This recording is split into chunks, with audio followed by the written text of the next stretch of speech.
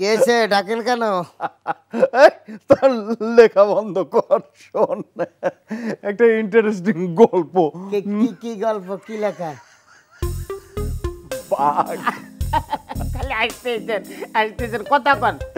বলি বাঘ বাঘ নাকি শিকার দেখলে জাম্প দেয়, আর যদি শিকারটা ধরতে না পারে তাহলে আবার যেখান থেকে জাম্প দিয়েছিল ওখানে ফিরে এসে আবার শিকারের দিক লাফ দেয়। ততক্ষণ কি আর শিকার বসে থাকবে? ততক্ষণ শিকার চলে যাবে না।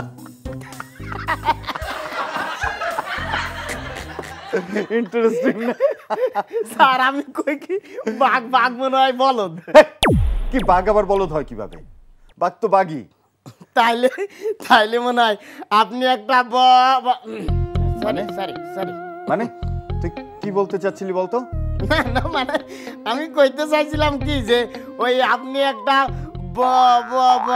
বন্য অবলা প্রাণী লয়ে যা হাসাহাসি করতে পারেন না। ঘটনা সত্য হোক বা মিথ্যা হোক, লেখাটা কিন্তু ইন্টারেস্টিং। তা ঠিক লেখকরা সবসময় বিষয়গুলো মজা করে লেখে। এই যেমন আমি মানে তুই লেখক হলি কবে? ওই বুঝতে পারছি আপনি সারা জীবনও আমার আপনি চিনতে পারলেন না। ওই যে কথা কয় না, গোয়ালের দরজার ঘাস গরুতে খায় না, আমার অবস্থা হয়েছে সেই রকমের। মানে তুই লেখালেখি করিস? হ্যাঁ লিখি তো। কোথায় লিখিস? ফেসবুকে। ফেসবুকে? হ্যাঁ, শুধু লেখি না, আমি শুধু লেখকই না, একটা সব্যসাচী লেখক। সব্যসাচী লেখক মানে কি আবল তাবল বলছিস? এই তো একটুও ভুল কই নাই। আপনি সব্যসাচী কারে কয় জানেন? হ্যাঁ, দুই হাত দিয়ে সমান তালে যে লিখতে পারে সেই সব্যসাচী। আচ্ছা ঠিক আছে, আমি দেখাইতেছি কেমনে লিখতে হয়। এই দেখেন, এই যে আই লাভ ইউ, এইটারে কয় সব্যসাচী লেখক। স্যার আমি কই কি আপনি একটা লেখক? কি আবল তাবল বলছিস? আমি লিখি টেকি না। আমি কোথায় লিখি? অবশ্যই আপনি লেখেন, অবশ্যই আপনি লেখেন। কোথায় লিখি বলবি তো? কেন, আপনি যে হোটেলের বালাম লেখেন না? ওরে বদমাশ, আমার সাথে ইয়ার্কি মারিস? ওই তো মেজাজটাই গরম করে দিলি। গেলেই তো সেই কথা কইতে। বেয়াদব কোথাকার। পাম্পারের সাথে কথা বলতে গেলেই আমার মেজাজটা গরম হয়ে যায়। বইও তো মন বসছে না, কনসেন্ট্রেশন দরকার, যোগ ব্যায়াম দরকার।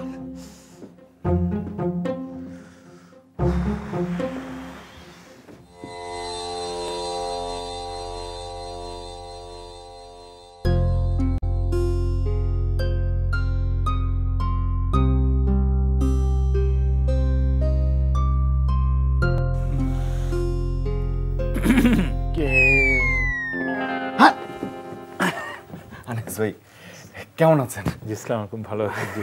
মানে আপনাকে আসলে এই মুহূর্তে খুব দরকার ছিল। মানে এই মুহূর্তটায় আমি একজন সাহিত্যিককে খুঁজছিলাম মনে মনে। ভাই আপনি ভাই, আমার তো মনে হচ্ছে আপনি একটা অস্বাভাবিক প্রতিভার মানুষ। আপনি সাহিত্যিক খুঁজলেন আর আপনার সামনে সাহিত্যিক এসে হাজির হয়ে গেল। জানি না, ওই যোগব্যায়াম করছিলাম যে চুইংগাম খান। মানে দেহের জন্য যেমন ব্যায়াম দরকার, আর আপনি তো কথা সাহিত্যিক, মানে কথার জন্য তো মারির ব্যায়ামও দরকার, তাই চুইংগাম। চাপা শক্ত করার জন্য চাপা মাছ বানাতে চাইছেন? হ্যাঁ, চিবিয়ে চিবিয়ে কথা বলতে হবে। কেমন আছেন? আমি ভালো আছি। আসুন বসি। সুন্দর জায়গা। থ্যাংক ইউ, বসেন প্লিজ। মানে আমরা বসে কথা বলতে বলতে এর মধ্যে আমাদের 13 নং বোর্ডিংয়ের আপনার জন্য বরাদ্দকৃত রুমটা তৈরি হয়ে যাবে। কেমন আছেন বলেন?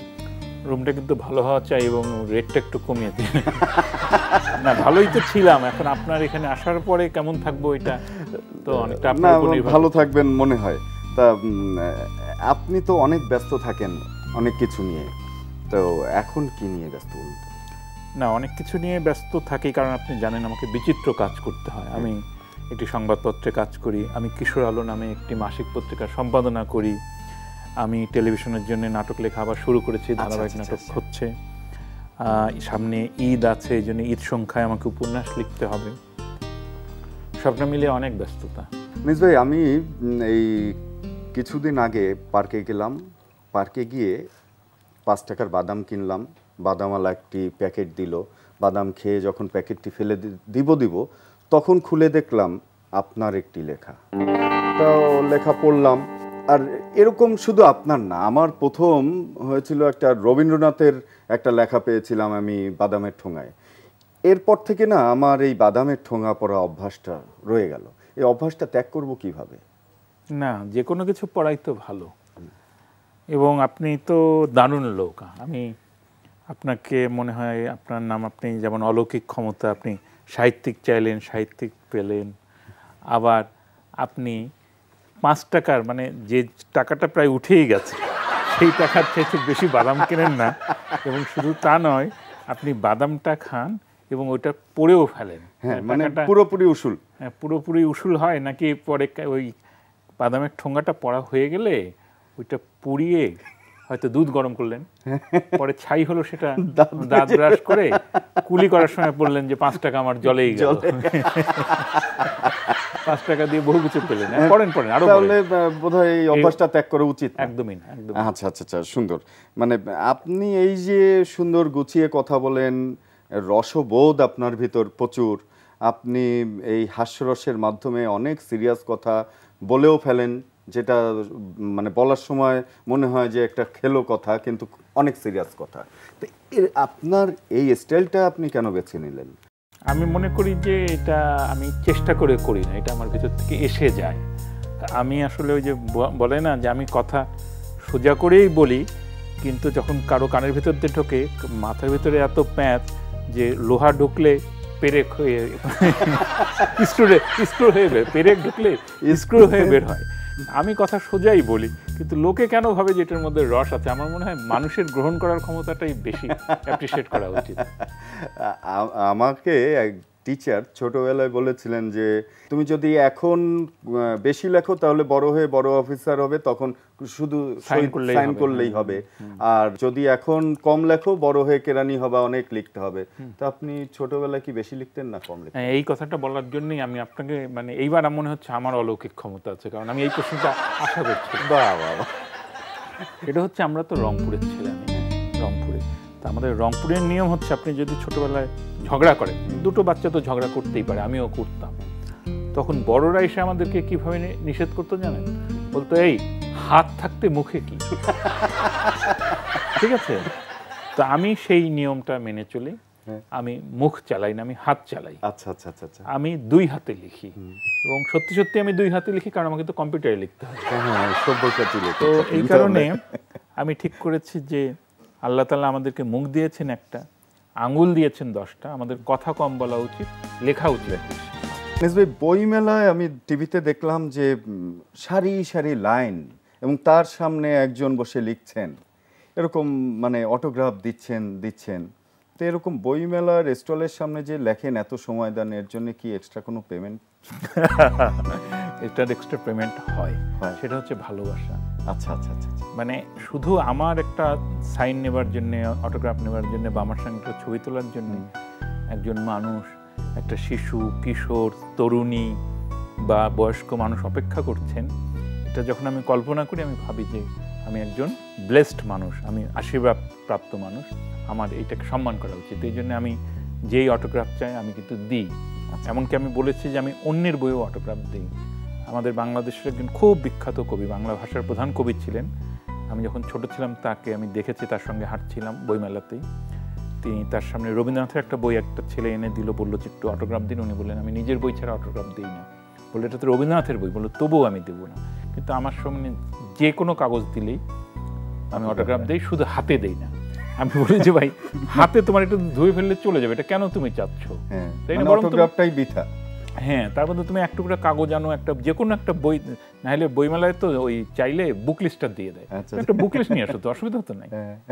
আনিস ভাই, কবি, শিল্পী, সাহিত্যিকদের সম্পর্কে আমাদের একটা ধারণা যে এদের উস্কো খুস্কো চুল, একটু ভাব নিয়ে থাকবে, এরকম দাড়ি থাকবে, শেভ করবে না। তা আপনার তো পরিপাটি চুল, উস্কো খুস্কো না, আবার ভাবও নেই। তাই যারা ভাব নিয়ে থাকেন তারা আপনাকে কোনো ধরনের কিছু বলেন না যে আপনি কেন ভাব নিচ্ছেন না? আমার ভাব নাই, আমার হাতে অভাব। না, এটা আসলে রবীন্দ্রনাথ ঠাকুরের লম্বা চুল দাড়ি, কাজী নজরুল ইসলামের লম্বা চুল দেখে আমাদের একটা ধারণা হয়েছে। কিন্তু ধরেন জীবনানন্দ দাশ, তার কিন্তু এরকম লম্বা চুলও ছিল না, দাড়িও ছিল না। বুদ্ধদেব বসু, সুধীন্দ্রনাথ দত্ত, আমাদের শামসুর রহমানের অবশ্য খুব সুন্দর লম্বা চুল ছিল, নির্মলেন্দু গুণের লম্বা চুল এবং দাড়ি, মহাদেব শাহর লম্বা চুল, কিন্তু হুমায়ুন আহমেদের তো আবার লম্বা চুল ছিল না, জাফর ইকবাল স্যারের। যাই হোক, এখন মিলন ভাই, ইমদাদুল হক মিলন ভাই খুবই পরিপাটি মানুষ। আমার মনে হয় যে ওই যুগটা পার হয়ে গেছে। এটা 70-এর দশক পর্যন্ত এটা আসলে সত্যিকার একটু সিরিয়াস আলাপ হয়ে যাবে। 60-এর দশকে একটা হিপ্পি আন্দোলন হয়েছিল, ওই বিট জেনারেশন বলে কবি অ্যালেন গিনবার্গ, যিনি কলকাতা পর্যন্ত এসেছিলেন, সেপ্টেম্বর অন দি যশোর নামে সুন্দর কবিতা আছে তার। ওরা এই বড় বড় চুল, বহিমিয়ান জীবন, ফুটপাতে থাকা, কখনো কখনো গঞ্জিকা সেবন করা, এইসবকে কবিতা লেখার অনুষঙ্গ ভাবতেন। তার পরের দশকে এসে এগুলি চলে গেল। এখন পরিপাটি হয়ে থাকা, ভালো হয়ে থাকা, এটাই বরং সারা পৃথিবীতে চল। এক এক সময় একটা চল আসে না? আচ্ছা, আমরা শুনি যে ভাবনা আসলে নাকি শিল্পী সাহিত্যিকেরা লিখতে পারেন না। এই ভাবনা আসা মানে কি যে তখন ওনারা স্বরবর্ণ, ব্যঞ্জনবর্ণ এগুলি সব ভুলে যান নাকি? না, এটা হয়, বাস্তবে এটা হয় যে রাইটার্স ব্লক বলে যে আর লেখা আসছে না, লেখা আসছে না।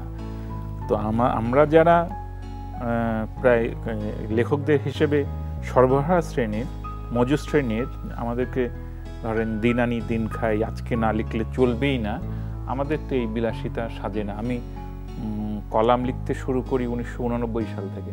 প্রতি সপ্তাহে আমি কলাম লিখেছি। একটা দুটো দিন হয়তো বিদেশে ছিলাম, এই জন্য লিখি নাই, কিন্তু আমি ট্রেনে বসে লিখেছি, আমি বাসে বসে লিখি নাই, কিন্তু বাস স্ট্যান্ডে বসে লিখেছি, আমি প্লেনে লিখেছি, আমি জাহাজে লিখেছি, বাইসাইকেল চালাতে চালাতে আমি লিখি নাই, এটা আমি বলবো। তা আমার মতো লোকের আমার তো লিখতেই হয়। এখন আপনি বলেন আমাদের যারা ভাব, আপনি বলছেন না ভাব প্রধান, এই যাদের ভাব না এলে লেখাই আসে না, লেখা আসছে না, তো আজকে তো চাঁদ ওঠেনি এই জন্য আমি লিখতে পারছি, এরকম যারা, তাদেরকে আমি একটা ওষুধ দিয়ে দিতে পারি, আপনি দিয়ে দেন। বলেন তো। রবীন্দ্রনাথ ঠাকুরের যতগুলি চিঠিপত্র আছে, অন্য কিছু না, গল্প না, কবিতা না, উপন্যাস না, কোনো কিছু না, শুধু চিঠিপত্রগুলি ওদেরকে বলবেন দেখে দেখে কপি কর। আচ্ছা, লেখকরা তো ধরেন স্বপ্নবান হয়, আপনি স্বপ্ন দেখেন নিশ্চয়ই প্রচুর। স্বপ্ন না দেখলে লেখনী আসে না। এত যদি স্বপ্ন দেখেন তো লেখেন কখন? আমি আসলে স্বপ্নের মধ্যে লিখি। আচ্ছা, আপনি এই হোটেলের ম্যানেজার, আপনি বসে স্বপ্ন দেখছেন যে আপনার একটা মোটেল আছে, সেই মোটেলের রিসেপশনে একদিন আনিসুল হক নামে একজন লেখক এলেন, সেই লেখকের সঙ্গে আপনি বসে গল্প করছেন, এবং গল্পে তাকে আপনি যখন বললেন তখন তিনি বলছেন এটা আসলে একটা স্বপ্ন, সেই স্বপ্নের মধ্যে এই স্বপ্নটা হচ্ছে, এই জিনিসটা চলতেই থাকবে, অনেকটা আয়নার সামনে আয়না ধরার মতো। আপনি আয়নার সামনে যদি আয়না ধরেন, এটা চলতেই থাকবে, একটা এন্ডলেস হয়ে যায়। আমাদের এই স্বপ্ন এবং এই গল্প চলতেই থাকবে। পাম্পার, এগুলো কি? Cup biscuit? এই বোতলের সাথে কি কাপ বিস্কিট যায়? যা মনে করতেছেন ঘটনা কিন্তু তা না স্যার। তাহলে ঘটনা হয়েছে অন্য কিছু না পাইয়া বোতলে করে রং চা আনছি স্যার। রং চা বোতলে কেন? ফ্লাক্স কোথায়? আপনি তো আগে ভেঙে ফেলছেন, এরপরে কি আর কিনছেন? ও ঠিক আছে, ঠিক আছে, সমস্যা নেই, যা যা যা যা এখান থেকে যা। না, আপনারা ডাকতেছে কি? মুড়ির দোকানদার গেটের সামনে এসে খাড়ায়া ওই ডাক সাইডে সাইডে কইতাছে যে আমার মুড়ির টাকা দিবি, তুই আর তোর ম্যানেজার না আইলে পারে আজকে তোদের খবর আছে। এর চিল্লা চিল্লি ঠেলায় গেটে লোক জড়ো হয়ে গেছে। চা এগুলি এখানেই বলতে হবে তোর? আচ্ছা, তুই একটু আনিস ভাইকে চা নাস্তা করা, আমি একটু ঘুরে। আনিস ভাই প্লিজ। ভাই, আপনি কি বিপদের মধ্যে ফেললেন? এই ছবি কেউ যদি তুলে স্যার ফেসবুকে দিয়ে দেয়, আমার তো অবস্থা শেষ ভাই। আপনার আমি চা তো ভাই, চা দেন দেখি। স্যার আপনার আমি চিনি, আই সুগারিও টেলিভিশনে আপনারা অনেক দেখছি। স্যার একটা কথা কব, আপনি মাইন্ড করবেন না তো? জি জি। আমিও স্যার ছোটখাটো একজন লেখক। ওই আপনি কি ফেসবুকে আছেন? আছি। তাইলে অবশ্যই আমার লেখা আপনি ঠিকই পড়ছেন। স্যার অনেক লাইক পান আপনি না? স্যার আমার লেখা ভাইরাস হয়, আপনার লেখা কি ভাইরাস হয়? না, আমার লেখা ভাইরাস হয় না। আমারটাতে ওই যে এন্টি ভাইরাস পাওয়া যায়, ক্যাসপারাসকি, ওইটা দেওয়া আছে, এই জন্য ভাইরাস হয় না। স্যার আর একটা কথা, এই পৃথিবীতে মা বাবা লইয়া অনেক মানুষ গল্প উপন্যাস লিখছে, তাই আপনারও কিন্তু একটা মানি উপন্যাস আছে, কিন্তু এখনো পর্যন্ত শাশুড়ি লইয়া কেউ কোনো কিছু লেখে নাই। এর কারণে আমি চিন্তা ভাবনা কইরা দেখছি যে শাশুড়ি নিয়ে আমি একটা গল্প লিখুম। স্যার এই কামটা কেমন হইব স্যার? না, শাশুড়ি নিয়ে আপনাকে লিখলে খুব চলবে, অনেক বিক্রি হবে, আপনি করেন, ভাইরাস হয়ে যাবে। জি স্যার, জি স্যার। তাই স্যার আপনি দোয়া করেন যেন আমার উপন্যাসটা হিট হয়। আর অনেক দোয়া করছি। দেওয়ার জন্য আমি ব্যবস্থা কইরা রাখছি স্যার, ওই বই ছাপানোর পর প্রত্যেকটা পাতারে আয়রন দিয়ে আমি হিট দিয়া দিব স্যার। হিট হয়ে যাবে। জি স্যার, খুবই ভালো। আপনার চাও তো অনেক হিট আছে, আপনি এই বোতলটা নিয়ে যান, সামনের বোতল রাখা ঠিক না। এই এটা নিয়ে যান। স্যার নিশ্চয়ই বাজে বাজে কথা বলছিল। না, যাই খুব এখান ভালো থেকে। বলেছে, সে তো লেখক। শুনেন স্যার, একজন বিখ্যাত সাহিত্যকের লগে আর একজন বিখ্যাত সাহিত্যক মানে আমি, আমার আড্ডা দেবার কথা, সেইটাও কি আমার কপালে জুটবো না স্যার? হ্যাঁ তুই যা যা যা এখান থেকে। আল্লাহ রে। ও খুব খুবই ভালো, কিন্তু এই মুড়ি নিয়ে যেটা শুনলাম, এরপরে আপনার এই মোটেলে থাকাটা আমার সঙ্গত হবে কিনা এটা তো না, বলছিলাম যে ও খুব ভালো ছেলে, ও আসলে আপনাদের মতো গেস্ট পেলেই পাগল হয়ে যায়, কি করবে না করবে বুঝে উঠতে পারেন। আনিস ভাই, আপনি তো ধরেন সাংবাদিকতা বা লেখালেখি যেভাবেই হোক দেশের বাইরে বহুবার গিয়েছেন, বহু বোর্ডিংয়ে হোটেলে থেকেছেন, তা এই বোর্ডিং নিয়ে কি আপনার মজার কোনো ঘটনা ঘটেছে? প্রথমবার যখন আমেরিকায় যাই, আমার বয়স তখন 30 বছর, আমার মেয়ের বয়স তখন 40 দিন। তো 1.5 মাস আমি আমেরিকায় ছিলাম, একটা কলোরাডো স্প্রিংস নামে একটা শহরে ছিলাম, সেখানে একজনও বাঙালির দেখা আমি পাই নাই। 1 মাস ছিলাম, একদিনও ভাত পাই না, তারপর আমি বার্গার খাই, তারপর ফ্রাইড চিকেন খাই, আর সারাক্ষণ ওই মোটেলের যে ম্যানেজার আপনার মতো, তিনি ছিলেন সাউথ ইন্ডিয়ান একজন, তাকে আমি বলি যে বাংলাদেশি কোথায় পাওয়া যাবে, বাংলাদেশি কোথায় পাওয়া যাবে। তারপরে উনি ওই টেলিফোন ইন্ডেক্স দেখে দেখে ঘেটে ঘেটে আমাকে বের করে দিলেন যে একটা নাম্বার আমি পেয়েছি, এটা মনে হচ্ছে বাঙালি হতে পারে। আমি নাম দেখলাম এরকম, নামটা বাঙালি। তারপর তাকে ফোন করলাম, তো তিনি বললেন হ্যাঁ আমি বাঙালি, তো আমি একটু বেশি দূরে থাকি, আপনার কাছে যে আছে তাকে আমি পাঠিয়ে দিচ্ছি। পরে একজনকে তিনি পাঠিয়ে দিলেন, আমাদের মৌসুমী মার্টিন, জন মার্টিন আছে না, ওদের আত্মীয়। আচ্ছা আচ্ছা। উনি তখন ইউএস আর্মিতে চাকরি করেন, কিন্তু উনি বাঙালি। উনি এসে আমাকে গাড়ি করে নিয়ে গেলেন, তার বাড়িতে আমাকে ভাত খাওয়ালেন। 1 মাস পরে আমি প্রথম ভাত খেলাম, এবং ভাত খেয়ে আমার মনে হলো যে পৃথিবীর শ্রেষ্ঠ খাবারটা আমি খাচ্ছি, যে ডাল ভাত, মাংস, মাংসের ঝোল, আলু ভর্তা, ডিম ভাজি। তো সেইটা আমার খুব মনে পড়ে যে 1 মাস আমি মোটেলে ছিলাম একা একা। ম্যানেজার, গুড নিউজ, আমার পত্রিকার নতুন এডিশন বেরিয়েছে। ও, আমি কার দেখা পেলাম? এ তো দেখছি জল না চাইতে মেঘ। জল না চাইতেই মেঘ না, মেঘ না চাইতেই জল। ওই হলো, ওনার মতো জাদ্রেল রাইটারের সামনে আসলে 2-1টা অক্ষর এদিক ওদিক হয়ে যেতেই পারে। ও সর্বতেই আমাদের এলাকার মেয়ে, আর ও একটি স্থানীয় পত্রিকার সম্পাদক। কি জানি নাম তোমার পত্রিকা? দৈনিক পাঠকের মতামত। আচ্ছা আচ্ছা আচ্ছা। আমাদের এই পত্রিকাটা রাইটারদের কাছে অনেক পপুলার, কারণ পাঠকদের মতামত তারা ডিরেক্ট এখান থেকে জানতে পারে। স্যার, আপনি নিশ্চয়ই আমাদের পত্রিকা পড়েন, এবং আরো অদ্ভুত ব্যাপার হচ্ছে আমাদের এবারে এডিশনটা সাজানো হয়েছে আপনাকে নিয়ে। আমি আপনাকে পোস্ট করতাম, কিন্তু হ্যাঁ, পোস্ট তো বেয়ারিং পোস্ট করতে, সেটাও বলো, নিজ পকেট থেকে টাকা দিয়ে ছাড়িয়ে নিতে হতো। বলো, এভাবে বলে না, বলো যে ডাক মাসুল। যাই হোক, এই যে আমাদের পত্রিকা, দেখি দেখি দেখি দেখি, দেখো। এটা সত্যি সত্যি আমার ছবি দেখা। হ্যাঁ, কিন্তু আনিস ভাইয়ের কপালে টিপ কেন, কালো কালো টিপ? হ্যাঁ, এটা তুমি বুঝবে না। পত্রিকা দাও, পত্রিকা দাও। কারণ হচ্ছে, আমি তো বললাম যে আমাদের এবারের এডিশন ওনাকে নিয়ে সাজানো হয়েছে। যে বিষয়ে তোমার কোনো জ্ঞান নেই, সেই বিষয়ে জ্ঞান দিতে এসো না, তুমি একটু চুপ থাকো। স্যারের সাথে আমার কথা আছে। এই যে দেখেন স্যার, আমাদের পত্রিকাটা তো আমাদের খুব ভালো হয়েছে। তো পাঠকরা তো নানান জিনিস আপনার কাছে জানতে চেয়েছেন। শরৎচন্দ্র চট্টোপাধ্যায় থেকে শুরু করে বহু লেখক তাকে বিভিন্নভাবে ব্যবহার করেন। দেখি মহেশের চেহারাটা। এই যে মহেশ, আপনিও তাকে কার্টুন হিসেবে ব্যবহার করেছেন, কিন্তু কেউ তাকে এখনো পর্যন্ত পারিশ্রমিকও দেননি, আবার তার কাছে কোনো পারমিশনও চাননি। এটা তো কপিরাইট লঙ্ঘন। আপনার কি মতামত? মহেশের ঠিকানা কি আপনার ঠিকানাই তো নাকি? আমার কাছে ঠিকানা আছে, কারণ ডাকযোগে মহেশ এটা পাঠিয়েছে। আমাকে পাঠিয়ে দিলে আমি ওনাকে দিয়ে দিব। এবং আমি ভাবছিলাম আপনাকে দিলেই মহেশের কাছে চলে যাবে। অবশ্যই আমাকে দিলে মহেশের কাছে চলে যাবে, আমি নিজ দায়িত্বে পাঠিয়ে দেব। তো এখানে কালো মানিক নামে আরেকজন আপনার কাছে জানতে চেয়েছে। কালো মানিকের চেহারাটা দেখুন। কালো মানিক ব্ল্যাক বেঙ্গল গোট। হ্যাঁ, উনি বলেছেন যে বাংলা ব্যাকরণে অনেক বছর আগে বলা হয়েছিল ছাগলে কিনা খায়। তো ওনার মতামত হচ্ছে ছাগল তো মানুষের মতো খারাপ কাজ মানে ঘুষ খায় না, ছাগল সবকিছু খায় না। কথাটা আপনার কি মনে হয়? আসলেই সর্বভোগ আসলে মানুষই, ছাগল আসলে ঘুষ খায় না, কিন্তু মানুষ ঘুষ খায়। সেটাই। আচ্ছা, আরেকজন হ্যাঁ, লিখেছে। আচ্ছা আচ্ছা আচ্ছা, বাদ দাও এই মানে এই অবান্তর প্রশ্নগুলি করে স্যারের সময়টা আর তুমি নষ্ট করো না, এখন তুমি যাও। দুজন সাহিত্যিক যখন কথা বলে তখন বকলম লোকেদের মুখ বন্ধ রাখতে হয়। তো আমরা আবার সম্পাদক, আমি কিশোর আলোর সম্পাদক, আমি পাঠকের পাঠকের মতামতের সম্পাদক। তো এখান থেকেও আমার কিছু প্রশ্ন আছে।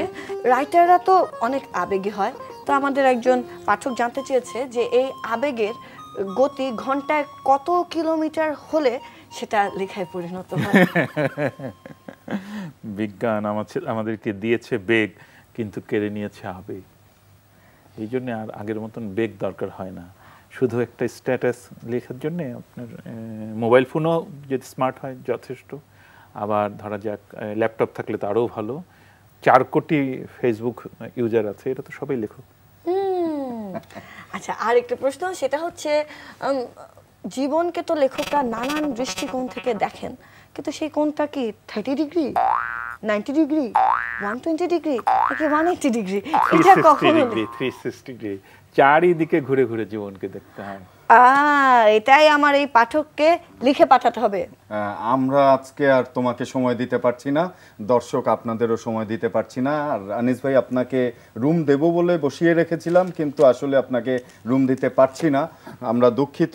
কিন্তু আপনাকে একটা জিনিস দিচ্ছি আমি, সেই জিনিসটা হচ্ছে আমাদের এই 13 নং বোর্ডিংয়ের আজীবন সদস্য পদ।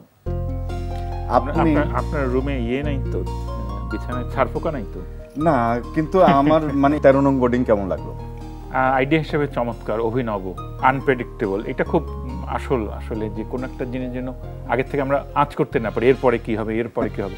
সত্যি সত্যি আপনাদের যে সারপ্রাইজ এলিমেন্টগুলি ছিল, শুধু বোতলটা দেখে একটু ভয় পেয়ে গিয়েছিলাম। তবে একটু সত্যি চা।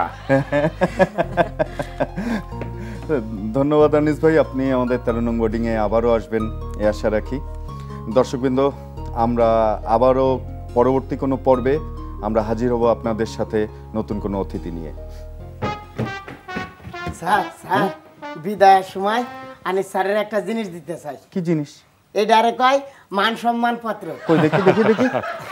স্যার এটা তো মান সম্মান পত্র না। কি বলে স্যার?